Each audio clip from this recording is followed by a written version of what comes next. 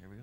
Welcome back to Tahoe. Today on my left, we've got Charles and Jeff. And I almost forgot your guys' names. Did all this pressure right here of the cameras. Are you guys feeling it? I'm feeling it. Pressure's on. No, you guys got some swag. We're talking Poppin off, one of the newest apps here to come to the Lake Tahoe Basin. So give somebody an overview of what the Poppin off app entails. So Poppin off's used to aggregate user data. We create a network with our users to show them the busiest bars and clubs around. That way, you're new to Tahoe, traveling any city you can go to, you can find off what's popping off near you, the busiest bar or club, and have a good night. And not just if you're new to Tahoe, it's if you just want to have a good time and you want to know what's out there before you go. Because sometimes you show up to a bar and there's just nobody there, and it sort of kills your inner vibe, you know. And but you guys are helping out with that. So you've got a launch date coming up this Friday, the 18th. Is that Friday or Saturday? It's actually Friday. Okay. Yeah. All right. So talk about. Are you guys going to do anything special for the event? Are you gonna pop off a bar or something like that? We're gonna go pop off at a lot of bars. Yeah, we're gonna go around a lot of spots in South Lake and see where the poppin' spots are and help show them a good time. Yeah. So where'd you guys get the inspiration for this idea? I mean, it seems pretty. Like how did someone not think of this already? You know what I mean? Absolutely. This actually came about as I was doing a 10-week course at an entrepreneurial accelerator at Draper University.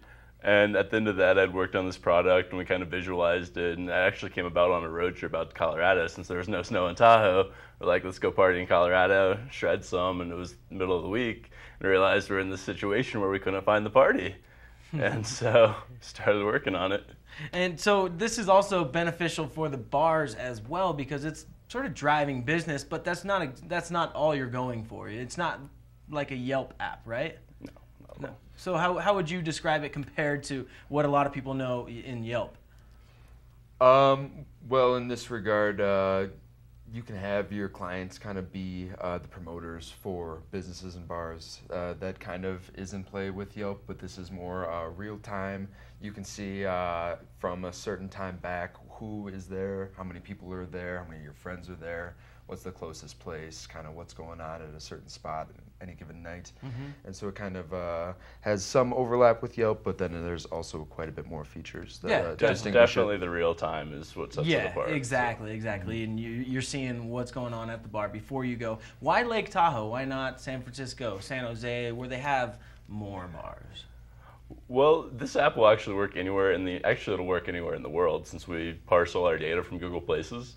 But South Lake, we've got a cheap cost of living here. Very party happy town, obviously. I mean, look around. It's South Lake. If you've never been here. We've got some screenshots pulled up to show people sort of what they can expect when they download this app. And so let's pull those up, Kevin. I mean, this is how you log in with Facebook, but that can also be deterred. You can log in just through your email, right? Absolutely. Okay. So you can reach out to your social network by logging in with Facebook, or you can remain anonymous and go through the private network. So then you've got there, it's sort of, you pop in, much like a check-in on Facebook. You pop in and your info is stated there, and you can see what's been happening in the last 2 hours, hour, stuff like that. You can set filters. Yep, and the other options right behind that were the distance, pop count, and friends. So you have a couple of different options to distinguish what exactly you'll expect from different places you go to. Right, okay, cool. If you log on with Facebook, actually, we have a whole array of actual extra features you get. Like you can push notifications to nearby friends who have the application. If you're within a couple kilometers, you'll get a quick notification like, hey, Mike's out having a beer. You just got off work, you can join me really quick. You guys are international. You're using kilometers. That is an international. We're ahead of the times. Yeah, anything else you want to share with our viewers out there besides just, hey, get in the marketplace and download the app? If you're in South Lake Friday, we're going to be giving out swag all over town. We've got popping off condoms, we've got coasters, bottle openers, lighters, very nice tank tops, of course. And one of my suggestions that just popped into my head was beaches, adding beaches. That could be a good one. Absolutely. Like Kiva Beach, I'm sure they would be popping in all the time. Absolutely. This has actually been discussed, adding private locations. There was an application done before us, though, that left it open where people could post parties. Mm-hmm.